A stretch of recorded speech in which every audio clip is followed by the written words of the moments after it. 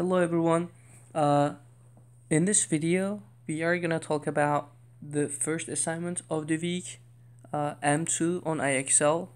It's about triangles and bisectors. This week is gonna be dedicated to triangles.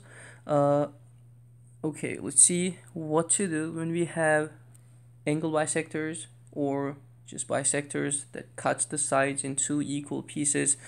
For this question, we have segment CD congruent to DE, segment CD and DE are congruent, and also EF is given 58 units long. EF is 58. Okay, my question is the length of CF.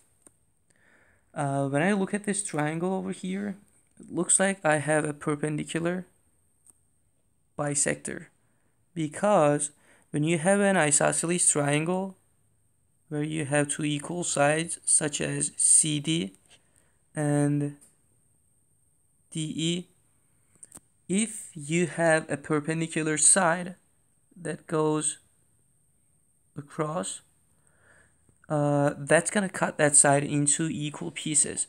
If FE is equal to 58, if this right here is 58, that one here is going to be 58 as well. Everything is going to be like mirrored on the other side.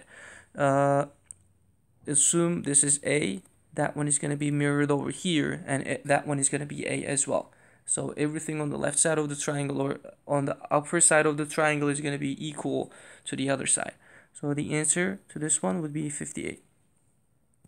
Let's move on to the next level and see what type of question that one is going to be. I thought I hit this right here. Okay.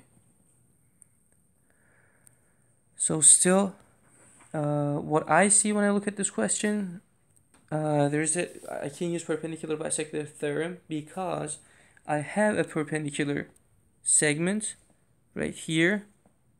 US is perpendicular, and it is perpendicular inside, let me see, an isosceles triangle. These two sides are equal, and then the whole triangle is divided by a perpendicular line. That perpendicular line is called perpendicular bisector if you are dealing with an isosceles triangle. We are dealing with an isosceles triangle because RS, the blue sides are equal, and then there's a green line that cuts the whole thing in two equal pieces. So RU is going to be 92. If that was our question, we would say RU is 92, but the question says, can you use the perpendicular bisector theorem to solve for RU? Yes, we can, and that's how we do it. Okay, moving on to the next level.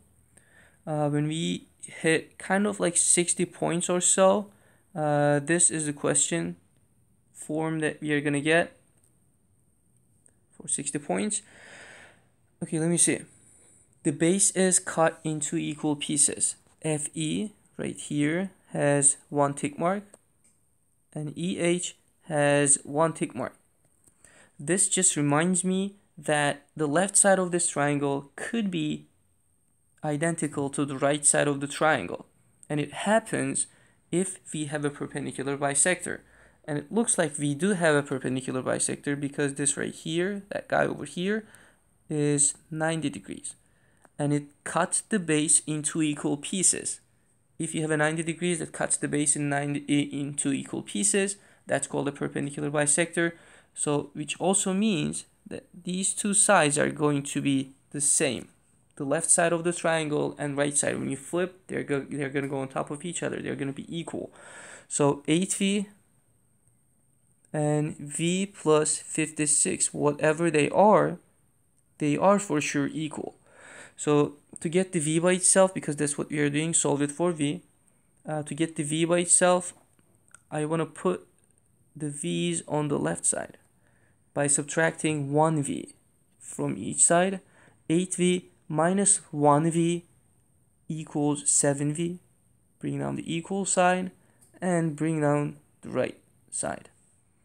To get the v by itself, it is multiplied by 7, v divided by 7, so v would be equal to 8. Okay, let's check the next level out and see if that is something that we can do this question, because it's 75 points.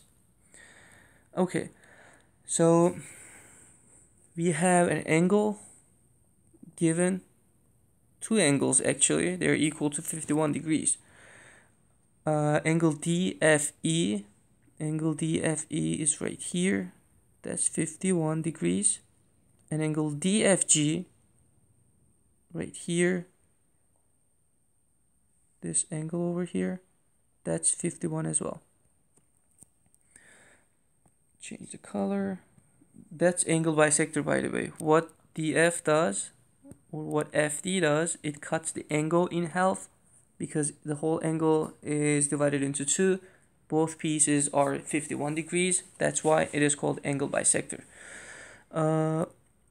DE is given 3A. DG is A plus 42. Okay, when you have,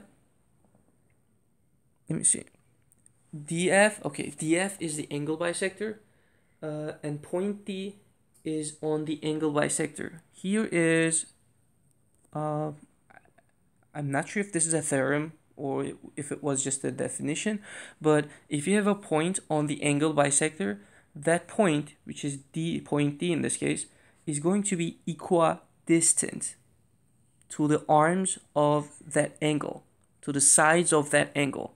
So the sides of the angle, that's one side of that angle, 51 degrees, and this is the other side of that 51 degrees. So that point D is going to be equidistant to these two green rays, which means, let me pick a color that I haven't used so far. Okay, that would work. This is the first distance, because it's 90 degrees, and then this right here is the second one. Equidistant means these two would be equal. That one here and this one here would be equal. So let's set them up equal. 3A plus A plus 42. To get the A by itself, we subtract 1A from both sides. It would be equal to 2A on the left, 42 on the right. Divide everything by 2 to get the A by itself. A would be 21. But that's not my question. My question is, what is DE? So let's just rewrite this DE over here. It was equal to 3A, which means 3 times A. 3 times, we just figured out that A equals to 21. I plugged it in, multiply these two, the answer would be 63. So that side, or that segment, would be 63 units. Thanks for watching, guys. Please make sure you comment below if you have any questions. Don't forget to subscribe and like the video so that you can get notifications every time I upload a video regarding your homework assignments. Thanks again for watching, and I will see you in another video.